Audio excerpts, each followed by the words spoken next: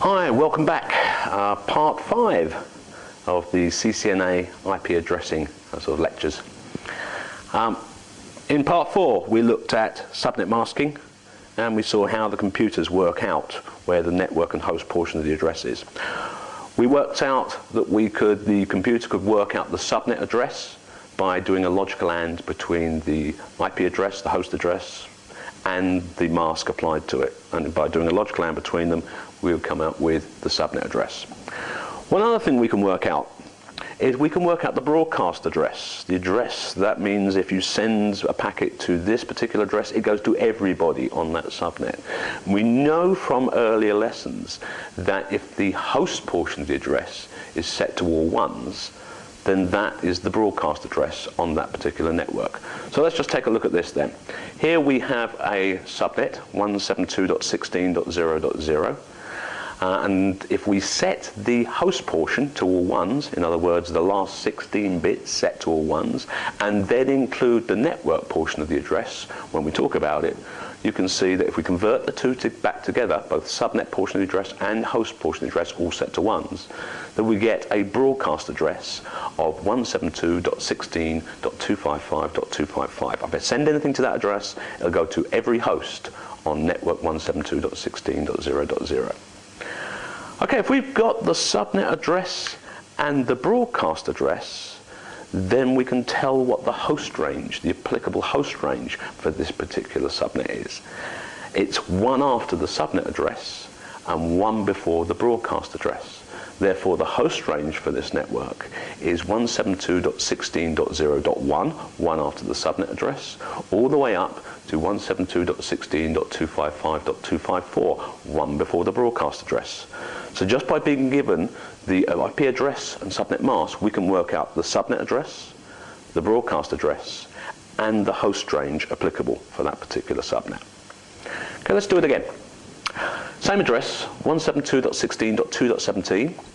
Different mask though this time, 255.255.255.0. We do the logical AND between the two addresses, and we get a subnet address of 172.16.2.0 this time. We know that if we set the host portion to all ones and then add in the subnet portion of the address, that will give us the broadcast address. So the broadcast address is 172.16.2, that's the subnet portion of the address. 255, that's the host portion of the address, all set to ones. So our broadcast address is 172.16.2.255. Anything in between those is the host range. So the host range is from 172.16.2.1 all the way up to 172.16.2.254. And let's do a little bit harder one. This time we're going to go right into the last octet in the address. So we've got our same IP address again, 172.16.2.17. The mask we're going to apply to this one is a strange one. It's 255.255.255.240. We did our logical ANDs, we did in the subnet portion of this course. Then you can see the subnet address is 172.16.2.16. The broadcast address is the host portion, all set to ones. And then we represent the entire address again, but this time with the host portion set to ones. So our broadcast address will be 172.16.2.31. .16 is the subnet address, plus there's a bit set in the 8-bit position, a 4-bit position, 2-bit position, and 1-bit position. There's another 15 addresses on, if you like. So 16 plus 15, 31. So our broadcast address is 172.16.2.31. Everything in between that is a valid host on that subnet. So our valid host range is from 172.16.2.17 all the way up to 172.16.2.30. So here's a little subnet mask exercise. First question we've got for you is we've got an address which is 203.200.10.60 with a subnet mask of 255.255.255.248. And what we need to know is, first of all, what class address it is, what the subnet portion of the address is, and what the broadcast address is. So first thing we can do is we can say, okay, look at the first octet. This is a class C address. It starts 203, so that means it's a class C. It's in the range 192 to 223. What about the subnet portion of the address? Well, we're going to have to do what the computers do. We're going to convert them into binary, and then we're going to do a logical AND between the two. But just by looking at the address, first of all, you can see that 203.200.10.60 with a mask of 255.255.255.248. Well, the first 3 octets are going to be part of the subnet address. It's going to be 203.200.10. It's the dot something we don't know, because it's got that weird part of the mask to it. So it's only the dot something that we need to have a look at. So we know it's 203.200.10. something. So what we're going to do is convert the dot something into binary. So we're going to take our binary number 60 and convert that into, our decimal number 60 and convert that into binary. So that gives us a binary address of 00111000. Then we're going to take a mask, .248, and we're going to convert that into binary as well. As you can see, that gives us 5 ones followed by 3 zeros. And then we can do our logical AND between the two.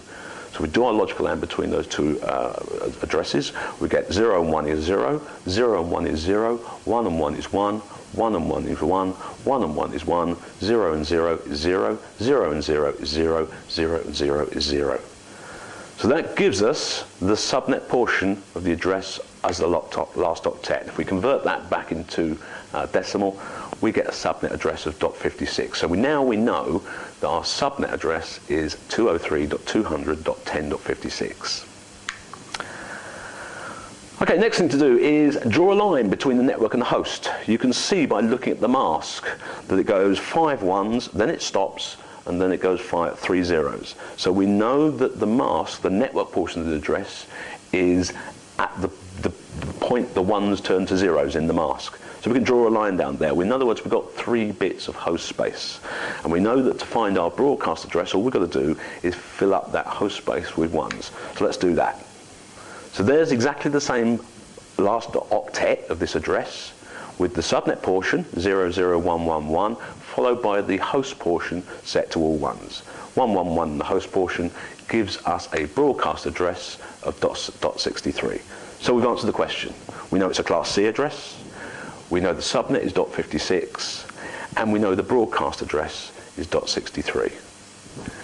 All we have to do now to find the applicable host range is to use the address 1 after the subnet and 1 before the broadcast, and that gives us our host range if we need to find that. So the host range is from .57 all the way up to .62. Okay, that'll do for the moment. If you're interested, if you like any more, I can give you some more. I can tell you some Cisco tricks, because obviously you haven't got the time to work out these sort of problems as a computer does. So there's a couple of Cisco tricks. Give me some more interest, I'll put some more stuff up. Yeah. Don't forget to visit our website, www.pancho.co.uk.